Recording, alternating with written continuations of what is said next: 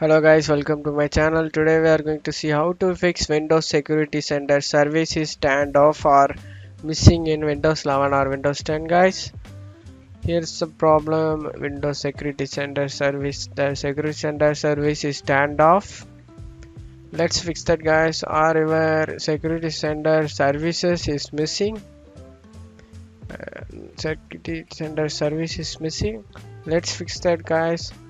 Go to my description and click on this link.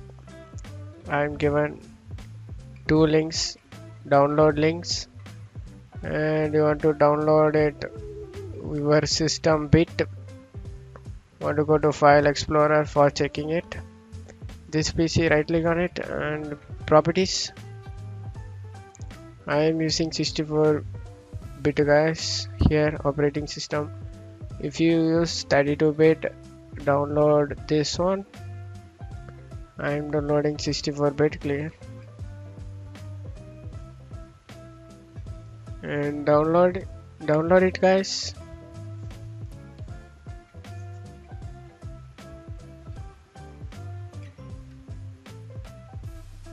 And you want to download one more file over here, download registry. Click on here. Want to click on download.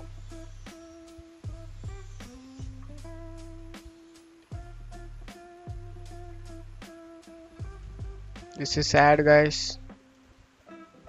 You need to check downloads. Two files are downloaded. One is registry file, one is DLL file. And you want to go to downloads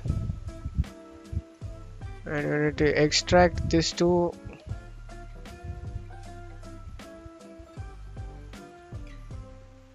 Extract to and click OK. And you want to extract this also. Extract to and click OK. After getting to folder of this,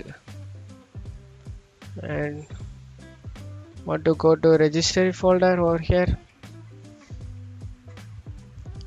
and you want to click on this for run it, or if you want to continue, click as add it to registry, and you want to click on command. Want to copy this command guys.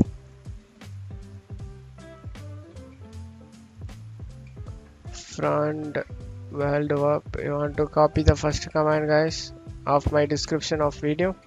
I will give them in description.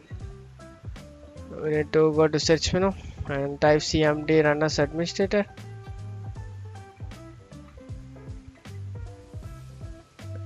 Tap the bar and right click, eject and paste it. Press enter and created service successfully. And copy the next command guys. Copy it. Tap the bar, right click, eject, paste, press enter. It's not recognized as the internal or external command, program or batch files. Close out of here.